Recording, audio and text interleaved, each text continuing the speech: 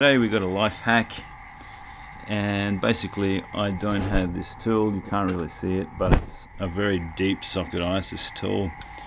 Unfortunately I didn't get it when I needed it, and basically you can see that I've almost finished my job, and I would say about 97% has been done via plastic. Can you believe that? So this is, as you're going to see, that I've got a normal external BB sort of cup Shimano deal, and what I've done is put a donut of polymorph or polycaprolate or something like that it's called, and basically molded the shape of the teeth.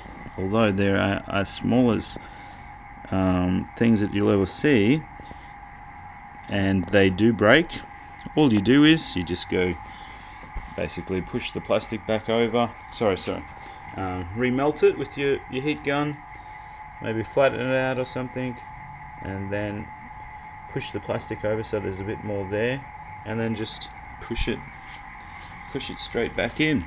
Just push it straight in, hold it for a second, go take it over to some cold water, cool it down so it gets nice and cold, go grab a cold beer while it's getting super cold on the inside, and then just be really careful. I have now made one and I've perfected it. Basically with this one I've almost done 70% of all my turns, and a lot of them are short turns, long. So they were longer until I'm getting very close now to the motor, so it's quite hard. It's the pulling off, putting it back in, that's the problem. Anyway, so that's a life hack, polycaprolate, and there's a big bag of the drugs right there. So progression with the bike, as you can see, it's upside down. I don't know if it helps you to look at it like this. Does that help? There's a hell of a lot of spaghetti happening. I really wanted to get the motor on because by having it on I can get all my other wiring and stuff done. Even if I can't get this final completion, I can at least work on a lot of things and I won't feel bad about it sitting on the threads on the outside. Anyway, issues with the M6 is the what do you call these? The chain retention devices. There's 3 of these. I think one is hidden.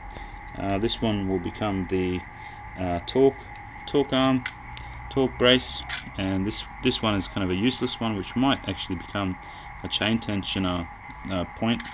But as you can see, the bottom part of the I don't know what Mike calls them, but this part that clamps onto the bottom bracket was digging straight into it, so I actually pulled out the didn't have a chisel, so I used this. I think that's a steel blade, and there's a lot of aluminium actually in my seat, so you can see I removed about a mil. I probably should have removed just a bit more, but I really wanted to keep the pressure on this point because it's going to take some of the weight off the actual bottom bracket and give it a you know, it's actually a perfect point to have because it's pushing downwards. Anyway, other things I've got is that the place where the tube clamps come in is, it looks like there's about a centimeter space in there.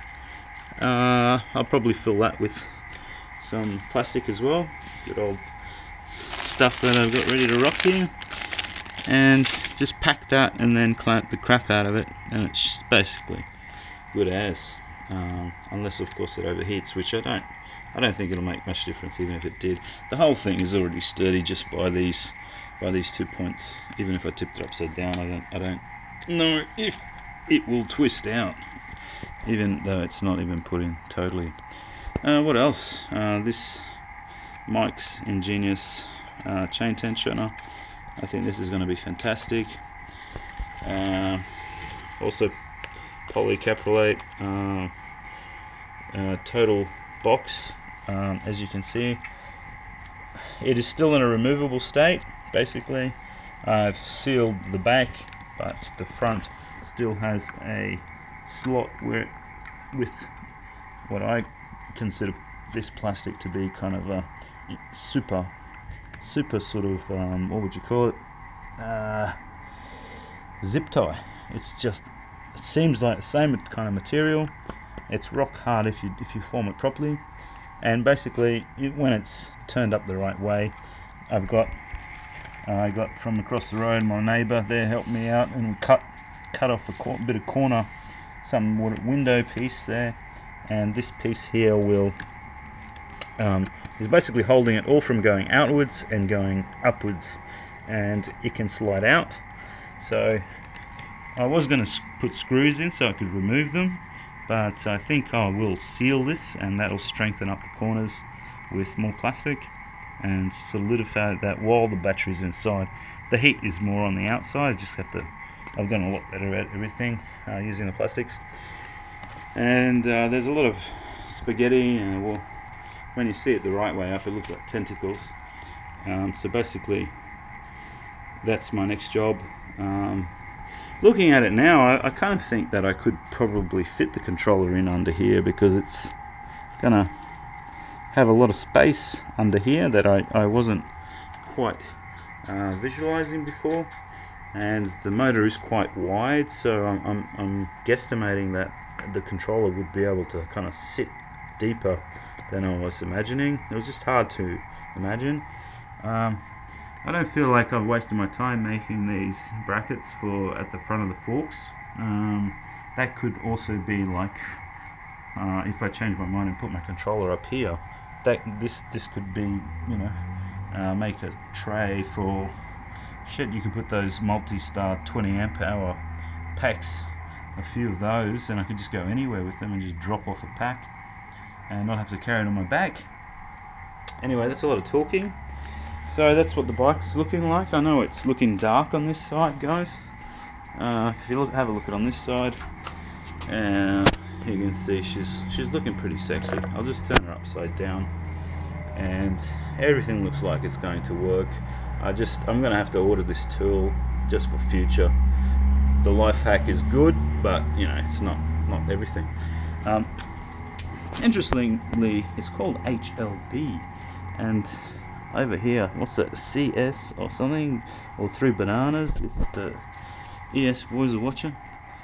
And yeah, lots of warnings for this stuff, and don't want to keep it in the house anymore, I'll be honest. Don't trust it. So yeah, that's how she's looking. Beautiful lines. Hope you enjoyed that.